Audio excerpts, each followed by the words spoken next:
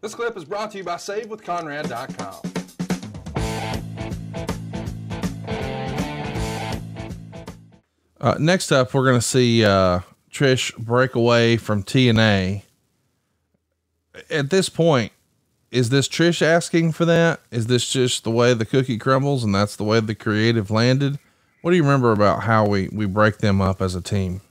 Well, you listen to the audience. When the audience is cheering more for the person on the outside of the ring and they're reacting more to what they're doing than the people that they're managing or valeting for, that tells you something. And that told us that Trish, the people, wanted more Trish.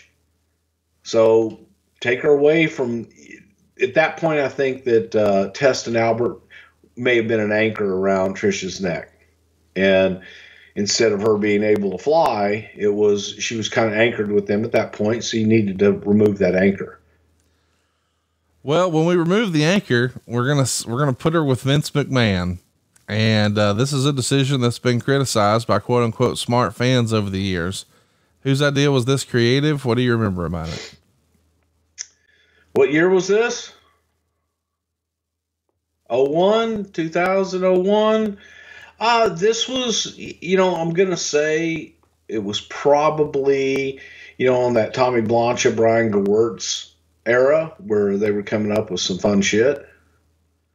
So I wasn't as involved day to day with creative at that time. So it was something I'm sure that one of those two came up with. Did you do any of their pre-tapes together? I did a few, but not a whole lot because I was doing a lot of talent relations and kind of winding that up at the time. So the creative is, as a reminder, this is early 01 and Vince is quote unquote cheating on Linda. And, it's going to lead to some hurt feelings with Stephanie, of course. Stephanie is going to try to punish Trish and put her in matches with Jacqueline. And then that builds to Stephanie versus Trish at No Way Out 2001. Meltzer would say Stephanie pinned Trish in 8 minutes and 30 seconds. This match was a miracle. Vince set it up, telling Regal, you know what to do, but Regal had no clue what that meant. Stratus took all the real bumps. The moves they did, like clotheslines, DDTs, and power bombs, all looked decent.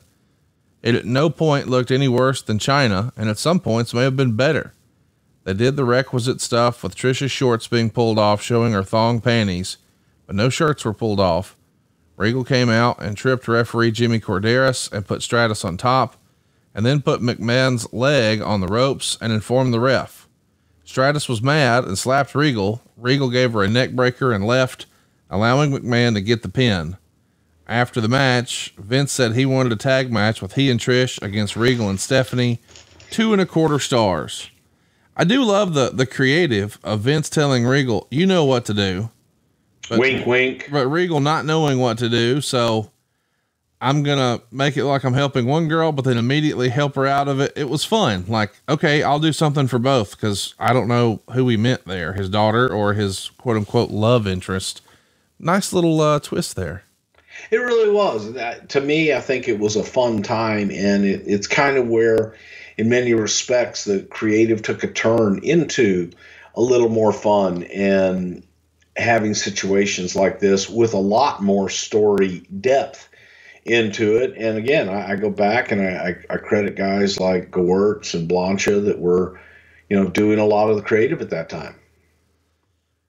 Hey, it's Conrad Thompson. Thanks for checking out the podcast here on YouTube. Be sure to hit the subscribe button and the notifications bell so you get a notice anytime we upload some new content. And go save yourself some money right now. If you're in a 30-year loan or you have credit card debt, it's not a matter of if I can save you money. It's a matter of how much. Find out right now for free at SaveWithConrad.com.